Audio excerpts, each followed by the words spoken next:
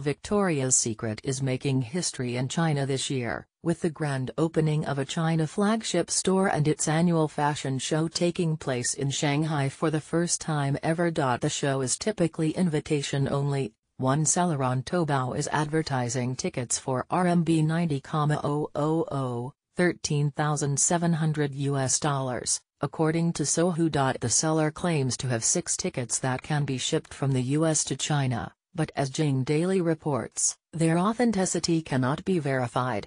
When asked for comment, Victoria's Secret told Sohu that no tickets are publicly available as the November 28 show is an invitation-only event. Questions of authenticity aside, the insanely steep price of the tickets goes to show how excited Chinese consumers are about the fashion event. The Victoria's Secret fashion show got its start in 1995, with supermodels like Tyra Banks, Heidi Klum, Gisele Bündchen, Miranda Kerr and Adriana Lima gracing its runways since then.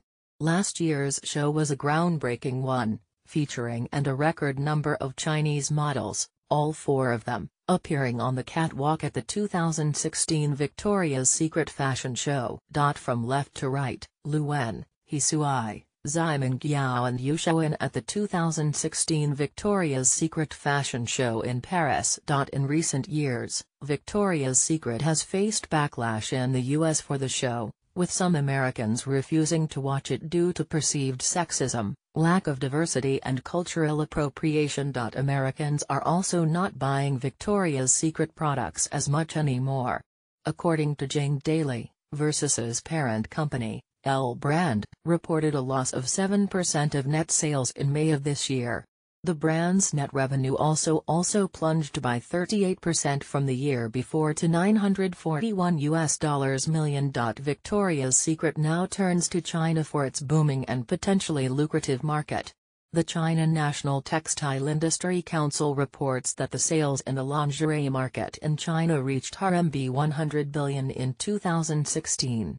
Because of this, China is the perfect place to advertise Victoria's Secret's flagship store and products via the fashion show. While many Chinese people are enthusiastic about the show, others are still feeling the sting of a past instance of racism by Versus model Gigi Hadid. Chinese commentators took to Weibo and Instagram, writing that she is not welcome in China. Hadid has since apologized, but tensions are still high online. This year's Victoria's Secret fashion show has certainly generated a fair share of controversy, but only time will tell if it'll translate into an equal share of sales in China. Images via Control Mag, Jing Daily.